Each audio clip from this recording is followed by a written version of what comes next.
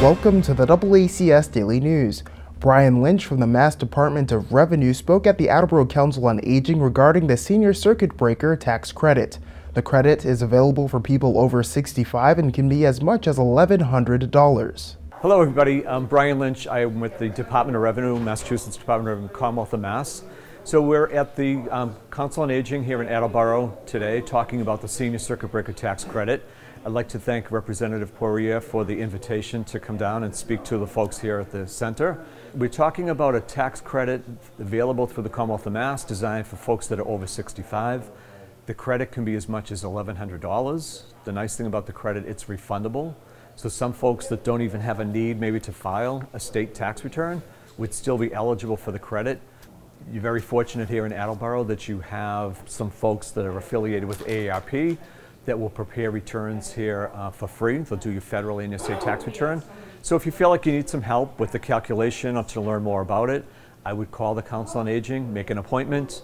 Like anything that's free, it fills up quickly, so the sooner you get on that, that's the best advice I could give you today, is to get in touch with the tax volunteers here at the Council on Aging.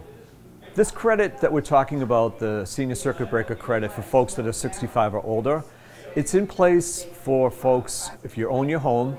I'm sure I don't have to tell you that your real estate tax seems to increase every year, but most people that are 65 or older are on a fixed income.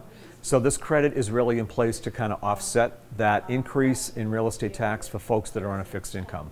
Renters can qualify as well, provided that you're not living in any type of subsidized rental situation, either a federal or state subsidy or Section 8 or something like that. If that's the case, then you would not be eligible for the credit. But my best advice would be to get in touch with the tax volunteers here in the Council on Aging in Attleboro, and thank you for your time. That's all for today's update. You can watch all of our content by visiting our website at DoubleACS.com, by downloading the DoubleACS mobile app, or if you have a Roku, you can search for the DoubleACS Roku channel. For DoubleACS News, I'm Austin Ricketts.